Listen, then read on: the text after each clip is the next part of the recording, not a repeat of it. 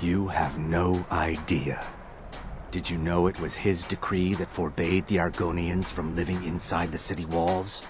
I hope in his next life he's reborn as an Argonian forced to live in a slum because of some bigoted Nord dictator. I'm joking, of course, but I'm a lot happier seeing the Empire running things in Windhelm. When Ulfric was killed, justice was done. That might sound harsh, but it's how I feel. Yes, markedly so. Ulfric and his Stormcloaks made no secret of their disdain for the Dark Elves. In fact, they didn't seem to care much for anyone who wasn't a Nord. The folk of the Empire have always had a more cosmopolitan view of the world, so I'm glad to see them in charge. Can't say I mind the sight of all the Imperial guards. It's a change for the better. At long last, Windhelm is free. No longer must we suffer persecution at the hands of Ulfric Stormcloak.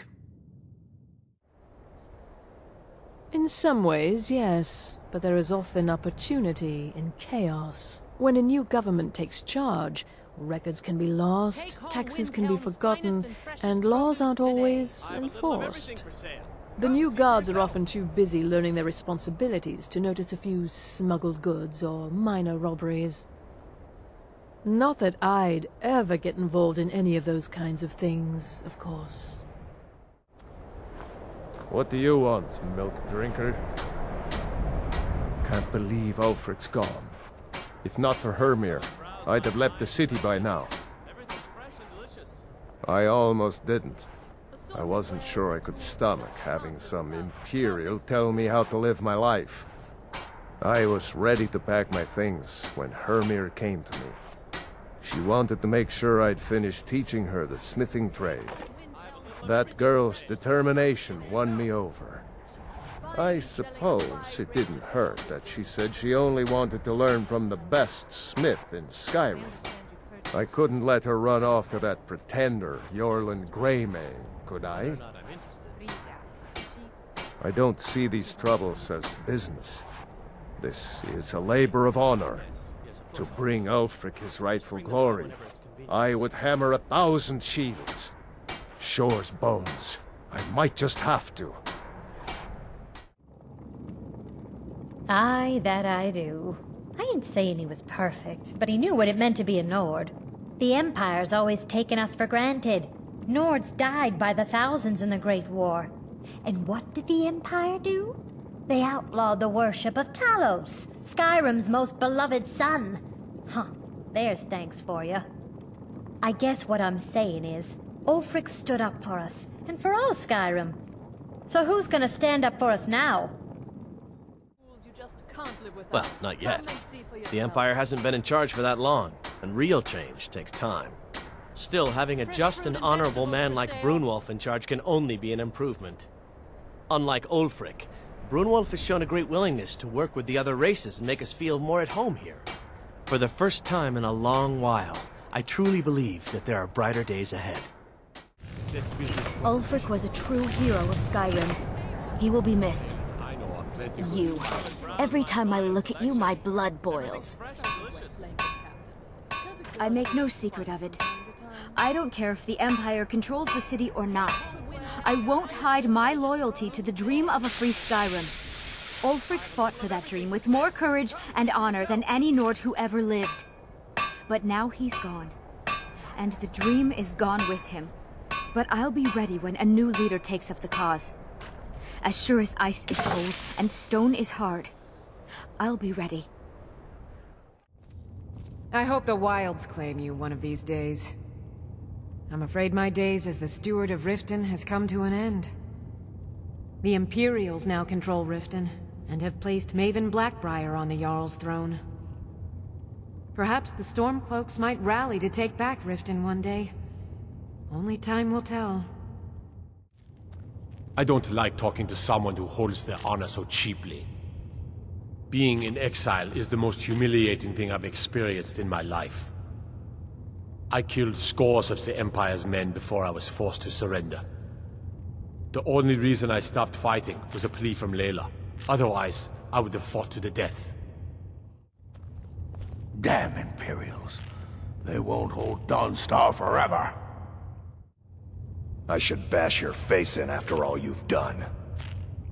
You should leave. Skald gets upset around Imperials. I feel so helpless out here. The people of Riften depended on me, and I failed them. You have something to say, dog? Something on your mind? Unmid and Anuriel shouldn't blame themselves for Riften's fall. I am the one who's ultimately responsible. If Riften can be retaken, I will redouble my efforts to ensure the safety of my subjects and the defense of the Rift. I'd like to, but it's not as simple as that. Most of the folk in the city believe, as Ulfric did, that outsiders should not be trusted. Until those people learn to accept the Argonians, they must remain outside, for their own safety. Old habits don't die easily, and we Nords can be as stubborn as stone. I've taken the first steps toward doing so already. I met with several of the Dark Elves to discuss improvements in the Grey Quarter, but we have no real plans as of yet. First, we'll need to refill our coffers and stockpile stone and wood. The war took a heavy toll on Windhelm's resources, but I swore an oath to our Dunmer friends that for as long as I sit on the throne of Windhelm, their needs will not be ignored. Every day is a struggle, but a Nord doesn't back down from a fight when the cause is honorable. I just wish things were simpler. In my days as a soldier, I knew who the enemy was, and how to defeat him. Unfortunately, a sword can't repair damaged buildings, feed hungry people, or undo years of prejudice. I don't care what the Imperials say. When Ulfric Stormcloak died, one of Skyrim's greatest heroes was lost. Now at last the Thalmor will get their way.